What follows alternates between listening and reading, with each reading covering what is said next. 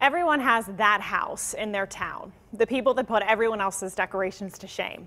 In Springdale, the incredible decorations are put up by Ken and Sandra Sopchak. And all that work is for only one night. They're joining me now live via Zoom. Thank you both for talking to us tonight. Hello. Hi. Hi.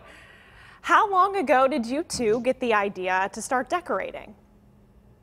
It was like at least 25 years ago. How do you keep it up? How do you not given up yet? I don't know. We're nuts. We love Halloween. Yeah. Halloween's greatest holiday. I like that answer. Quote, we're nuts. How do you pick the theme each year and any preview of what people can expect to see this year? Oh, we have a whole bunch of things. We have everything that's spooky. We have goblins, skeletons, aliens. There's Elvis. You know, we have pirates. Everything you can think of. We just have, you know, and we're always coming up with new things and always seeing new technology out there. One of the things, lighting has gotten so much better with this LED lighting. You can have it any color you want in any intensity. You guys are improving shade. with the times. You're keeping up with the times over these 2 decades. What do the little kids say when they stop at your house? Some of them are afraid to go in, and we always tell them it's all pretend. And even some of the teenagers are afraid to go in.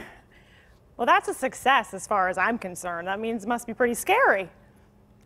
Yeah, it's scary. Yeah, it's scary, but some of it isn't scary. It's just I don't know. It's just different. Like I make just about all of the stuff. I make forms to put the in costumes on it, or clothes or things, and I just do all kinds of things that nobody else has. So you won't see anything like what we do in anybody else's yard. You could see some standard things, but yeah. A lot of the stuff, because I make it life size, and sometimes I'd go into a costume and I'd stand there and they'd come by me and I'd jump out at them and scare the heck out of them. And that's why they're afraid sometimes to come.